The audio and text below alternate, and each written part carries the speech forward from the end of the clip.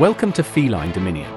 Today, we delve into the fascinating world of the African wildcat, Felis Lybica, a species that holds a special place in the history of our beloved domestic cats.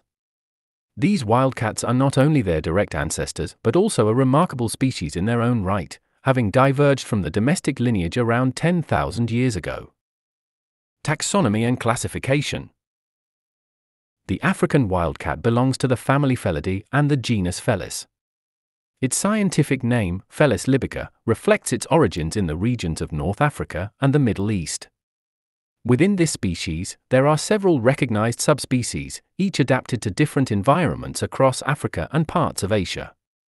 These include Felis lybica, found primarily in North Africa. This is the nominal subspecies. Felis lybica caffra, inhabits southern Africa.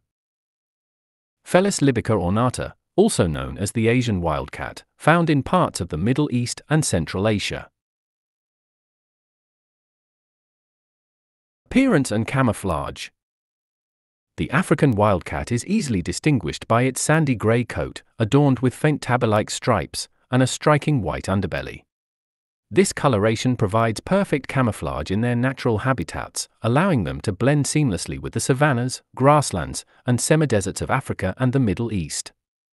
Their bushy tail, often tipped with black, and the rufous, reddish, coloring on the backs of their ears, give them a unique appearance that hints at their wild nature. Size and weight. In terms of size, the African wildcat is relatively small but perfectly proportioned for stealth and agility. They typically measure between 18 to 29 inches, 45 to 74 centimeters, in body length, excluding the tail, which adds another 8 to 13 inches, 20 to 33 centimeters. Their weight ranges from 6.6 to 11 pounds, 3 to 5 kilograms, making them compact yet powerful predators. Lifestyles and hunting. These wildcats are nocturnal predators, emerging under the cover of darkness to hunt. Their diet primarily consists of small mammals like rodents, but they're also known to prey on birds, reptiles, and insects. What's truly fascinating is their adaptability. They're excellent climbers, scaling trees with ease, and they're even strong swimmers, a rare trait among cats. Their hunting strategy relies on stealth and patience, often stalking their prey with incredible precision before pouncing with lethal accuracy. Territory and social behavior. African wildcats are solitary and fiercely territorial creatures. They communicate through scent marking, using their urine and feces to define the boundaries of their territory. This scent marking behavior not only wards off other cats, but also plays a crucial role in mating. During the breeding season, a male may cover vast distances in search of a female, following the scent trails she leaves behind. These cats are generally elusive and avoid humans, making them difficult to observe in the wild. Reproduction and litters. When it comes to reproduction, African wildcats are equally intriguing. They usually breed during the rainy season when food is plentiful. A female gives birth to a litter of 2 to 4 kittens after a gestation period of about 60 to 68 days. These kittens are born blind and helpless, but they grow rapidly, weaning at around 6 to 8 weeks. By 6 months, they are already honing their hunting skills, and by the time they reach a year old, they are ready to establish their own territories. Unique adaptations and facts. One of the most interesting aspects of the African wildcat is its role in the domestication process. These cats were likely attracted to human settlements thousands of years ago by the abundance of rodents. Over time, a mutually beneficial relationship developed, leading to the domesticated cats we know today.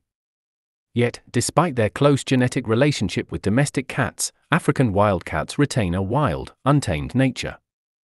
They are more elusive, less sociable, and far more independent than their domesticated descendants. Conservation status. Currently, the African wildcat is listed as least concern by the IUCN, but this status doesn't tell the whole story. The biggest threat to their survival is hybridization with domestic cats, which can dilute the genetic purity of wild populations. This hybridization is particularly prevalent in areas where human populations encroach on wild habitats.